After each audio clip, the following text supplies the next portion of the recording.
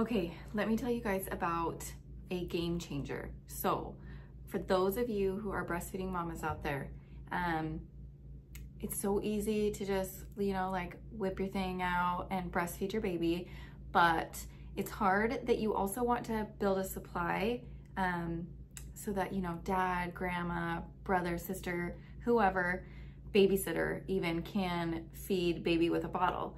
But I hate pumping. Like with my first kid, I pumped religiously every 3 hours like clockwork, whether he ate or not. Now I'm on my fourth kid and I just have not wanted to do that.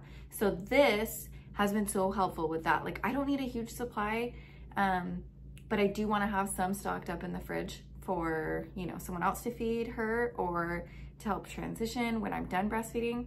So this is a natural suction milk catcher. So while you're breastfeeding baby on one side, a lot of times you're leaking on the other, or even just throughout the day, like your milk is leaking naturally on its own. It just happens, especially if you go too long from feeding baby, baby's taking a nap too long, whatever.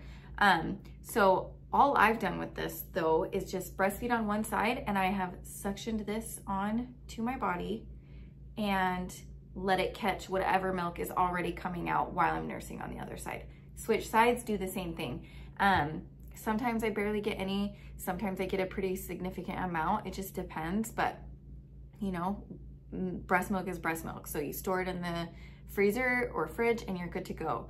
I will say it's like to get it to suction on pretty snug.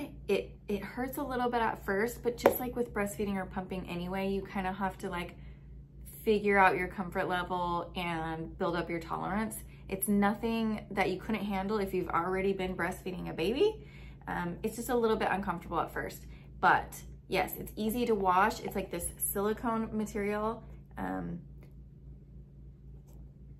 Yeah, so it gets comfortable. It's just figuring out the suction level onto yourself might be a little bit uncomfortable at first, but it is so easy and so much less work than pumping. So there you go.